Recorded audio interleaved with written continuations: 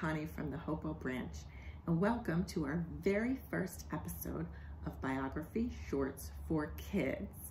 So each week we will look at a different famous person, or maybe two, and we will learn about them, a little bit of a biography, and then we will look at the books and materials available through the library system so that you can learn more about that person.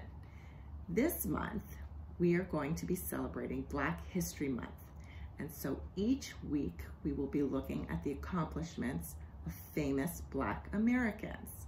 And today we are going to look at the very brilliant scientists, George Washington Carver and Katherine Johnson. So let's get started. First, we will look at George Washington Carver. You can see some of his many books that we have in the library on the top row of this slide, and we'll take a look at those in a little bit. George Washington Carver was an inventor, a botanist, a farmer, professor, and artist. He was born about 1864 in Diamond, Missouri, to slaves, Mary and Giles. When he was just 1 week old, George, his mother, and his sisters were kidnapped. George was soon found and returned to the slave owners, Moses and Susan Carver. The Carvers decided to raise and educate George and his brother James. Mrs. Carver taught George at home, as most schools would not allow African American students. George liked learning about plants. He loved to work in the garden and bring dying flowers back to life. George moved away from home at about age 11. He went to school in Neosho, Missouri. After high school, he went to Simpson College, and then in 1891, he became the first African-American student at Iowa State University. He graduated in 1894, and after graduating, taught at Iowa State, and then he taught at Tuskegee Institute in Alabama. One of George's ideas was to rotate crops to keep soil full of nutrients. We still do this today. He came up with more than 300 uses for peanuts. George got patents on only 3 of his many inventions. He did not care about being rich. He wanted to help others. And there's so much more to his story. He met presidents, he had famous friends, and has an impressive list of accomplishments for anyone, let alone someone who faced so many obstacles to his success based on his race. Most of this information came from George Washington Carver, Botanist and Inventor by Mary Boone. We'll look at that in a minute. And I hope I've piqued your interest in learning about this fascinating man. Let me show you some more of his books that you can check out from the library.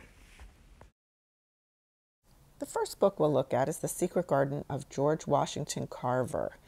The inspirational story of George Washington Carver and his childhood secret garden is brought to life in this picture book biography. From a baby born into slavery to celebrated botanist, scientist, and inventor, his passions and determination are the seeds to this lasting story about triumph over hardship, a tale that begins in a secret garden.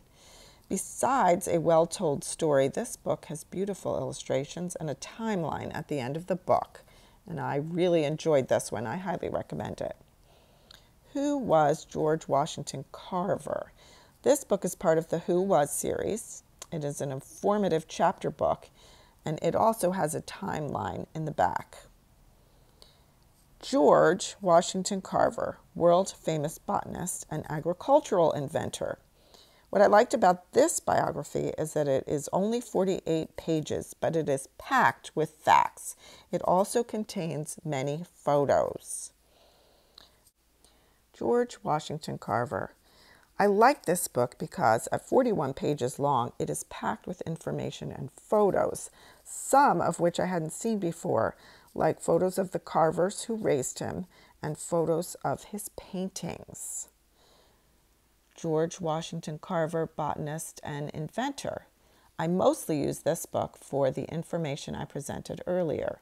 It is only 24 pages and provides a good short summary of his life. Lives of Scientists, Experiments, Explosions, and What the Neighbors Thought. George Washington Carver is only one of the chapters in this book, but it was so well done and informative, I included it here. Now we're going to learn about Katherine Johnson, and some of her books are on the second row of the slide we're looking at right now. Katherine Johnson was a physicist and mathematician. She was born in West Virginia in 1918, and she lived to be 101 years old. She always loved math, and she was a good student. She went to college when she was 15 years old and thought she would be a math teacher or a nurse. But when she got to college, her professor encouraged her to become a research mathematician. She graduated when she was 18 years old, but it was the Great Depression and it was hard to get a job, and she fell back on teaching school. Then in the 1950s, the National Advisory Committee on Aeronautics was hiring more African American computers, and Katherine was hired. Her job required her to calculate flight paths, which required complicated geometry equations. In 1969, she was an essential part of the team that calculated the path for the first manned mission to the moon. And there's so much more to her story.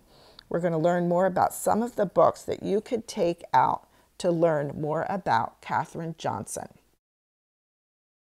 Counting on Katherine, how Katherine Johnson saved Apollo 13. You've likely heard of the historic Apollo 13 mission, but do you know about the mathematical genius who made sure that Apollo 13 returned safely home? As a child, Katherine Johnson loved to count. She counted the steps on the road, the number of dishes and spoons she washed in the kitchen sink, everything. Boundless, curious, and excited by calculations, young Katherine longed to know as much as she could about math, about the universe. From Katherine's earliest beginnings as a gifted student to her heroic accomplishments as a prominent mathematician at NASA, this is the story of a groundbreaking American woman who not only calculated the course of moon landings, but in turn saved lives and made enormous contributions to history. That says it all. It is a fascinating book that has great pictures and a little drama, and I highly recommend it. Counting the Stars is another great picture book about Katherine Johnson. Reaching for the Moon, the autobiography of NASA mathematician Katherine Johnson. So autobiography means she wrote the book. It's a chapter book, so at 248 pages, it's for a slightly older reader. But this book will be interesting because she is telling her own story. Hidden Figures, the true story of 4 Black women and the space race. This book explores the previously uncelebrated but pivotal contributions of NASA's African-American women mathematicians to America's space program, describing how Jim Crow laws segregated them despite their groundbreaking successes. It includes biographies on Dorothy Jackson Vaughan, Mary Winston Jackson, Katherine Coleman Goebel Johnson, and Dr. Christine Mann Darden. Women in Science, 50 Fearless Pioneers Who Changed the World. There are several Black American scientists in this book, including Katherine Johnson, Annie Easley, and Mae Jemison.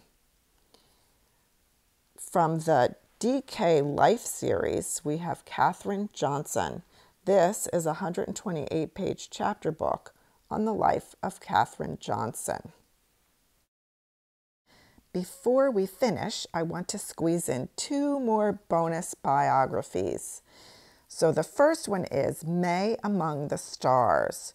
When young Mae Jemison is asked by her teacher what she wants to be when she grows up, African-American Mae tells her mostly white classmates that she wants to be an astronaut, a dream that her parents wholeheartedly support. And she, of course, does become an astronaut. And then we have Flying Free, how Bessie Coleman's dreams took flight. This is the story of Bessie Coleman, the first African-American woman to earn her pilot's license.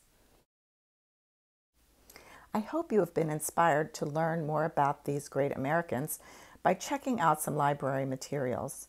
If you are not coming to the library, there are many ebooks, e-audiobooks, and e-videos that you can access at home with your library card. Just go to mcl.org and select Login and Catalog, and you will be able to search all of our materials, both electronic and physical. Thanks for watching today, and I hope you'll join us next week as we continue our theme of celebrating Black History Month by learning about some famous athletes. Bye for now.